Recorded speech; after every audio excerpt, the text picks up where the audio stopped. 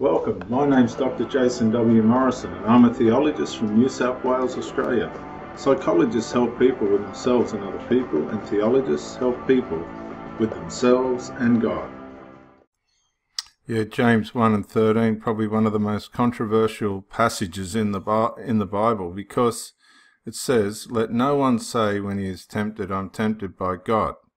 For God cannot be tempted by evil, nor does he himself tempt anyone." Well, that puts us in a very difficult position, because what is evil?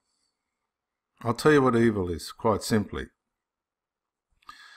Anything that harms yourself or anybody else is evil, isn't it? If I come up and hit you in the head, or poison you, or smack you with a hammer, or poke you in the eye, that is evil. If I kill you, that's evil fulfilled. God isn't tempted by evil. If he chooses to do evil, he just does, as recorded in the Old Testament. And this is a line of thinking that we want to close our ears off to. It's not something we want to listen to. How could a God of love do harm? Well, it's something that we all of us need to come to a full understanding of. In part of God's nature, there obviously is a side of evil.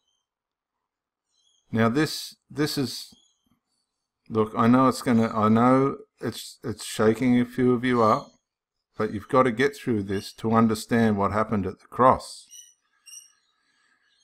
If there's a side to God that's evil and he allows it, which he does, right? And this could be very interesting to people that haven't had a fair go in life and have experienced a lot of evil. And it could even be a help to those that have done evil. If God is a God of love, and he had before the cross a tendency towards evil for punishment in killing people, and there's lists and lists, I'm not going to go into them now, of many, many people that God annihilated and killed and punished and sent plagues upon. That is a form of evil. That is evil. So God, in his nature, can do evil, but he's not tempted by it, which means it's part of his nature, according to James.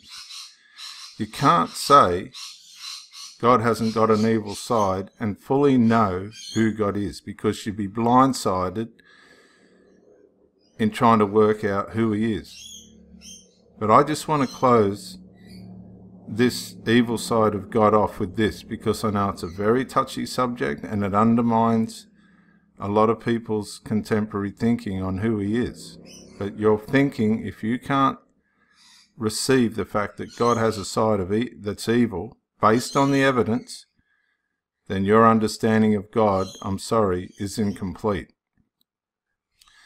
All I want to say is this, and it's short and it's probably unfair, but it's the best way I can do it without going into hours of talks on it.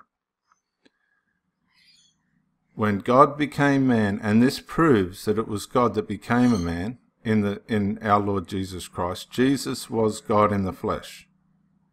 The Word became flesh. Why? Who put God on the cross? Man. Who punished God on the way to the cross? Man. Who made sure that God died? Man. Why? Because God himself at the cross, in our Lord Jesus Christ, was punished. And this is where the revelation opens right up. Not so much for our sin, but for the evil he allowed. God took upon himself at the cross all the trouble of this world that he has allowed, and took accountability of it himself. when he died. You see, if your life, you have to find a way to death. God, as God himself, couldn't get to death. He had to become a man so that he could go into death, deal with everything in that realm, and then come out of death again as God in man.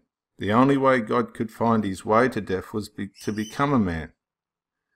I know that's short and sweet, but God has taken accountability at the cross as a man, came down as a man to pay for his evil in front of us. We humiliated him, didn't we, at the cross?